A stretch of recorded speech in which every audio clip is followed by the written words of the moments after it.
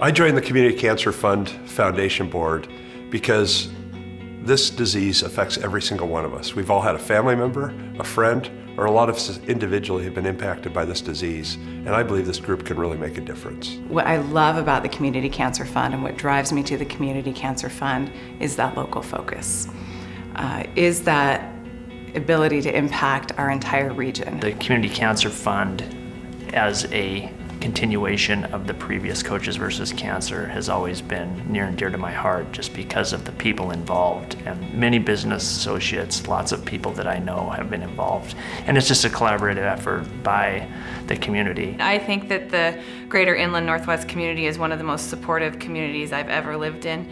I was born and raised here, left for a while, and came back to raise my family here, and it's amazing to watch how this community comes together and supports each other in their time of need. Well, what I like about the Community Cancer Fund and what I'm most excited about is there's three things I think it's going to do. One, it's going to support things like Camp Good Times and just the simple economic things people need help with.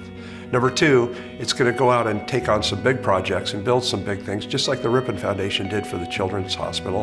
And third, it's going to fund research, which we desperately need in our community as a great economic catalyst, and we'll solve this problem over time. We want to make sure that those resources are used for people here in the very best way possible.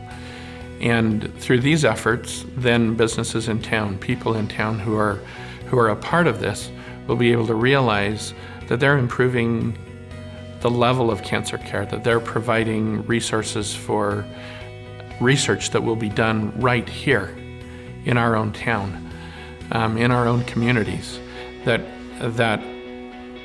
this entire region will be offering very high level care to everybody and will be advancing the medical care through those very dollars that come into the Community Cancer Fund. I would encourage everybody to just look around this room tonight. You get a great group of people together supporting a cause we all feel passionate about. Everyone has been touched by it. I just believe that our community takes care of each other.